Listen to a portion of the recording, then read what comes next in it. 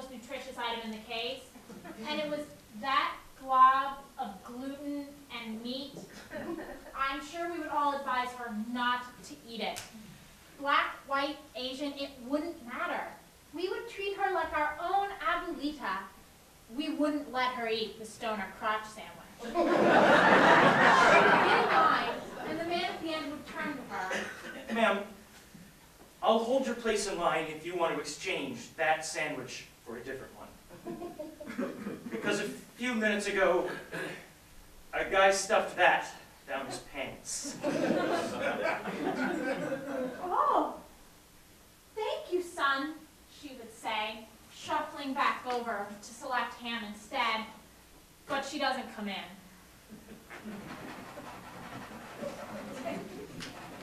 Spokesmonkey. Spokesmonkey. Spokesby monkey. All right. Chips!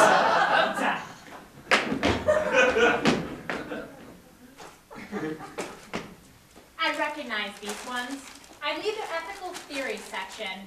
They skip a lot. It's nothing personal, but I don't really want them holding me up with idle chit-chat right now. My fellow line waiters are amassing their telekinetic power, pushing these young men towards the sandwich cooler. I know it's wrong to want one of my own students to select the defiled sandwich, but my brain hurts from grading exams, so I joined the mind meld. Yes!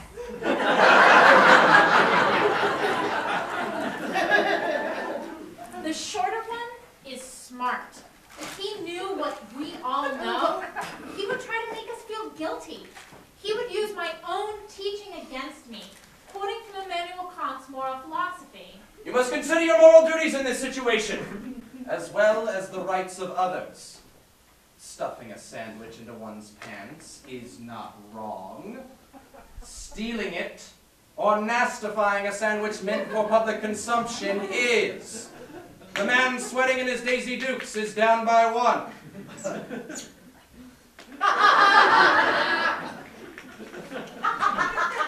Throwing that sandwich back into the cooler instead of the trash is not okay. The cashier is also down by 1.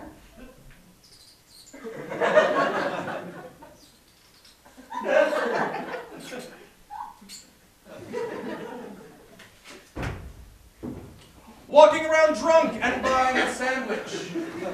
As long as you don't vomit on anyone is fine. Seeing someone just purchase the filthy sandwich is not wrong.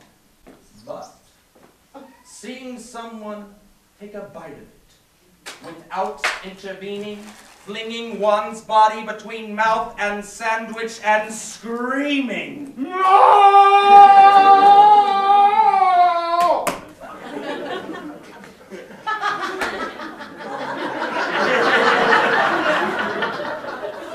if necessary, is definitely immoral.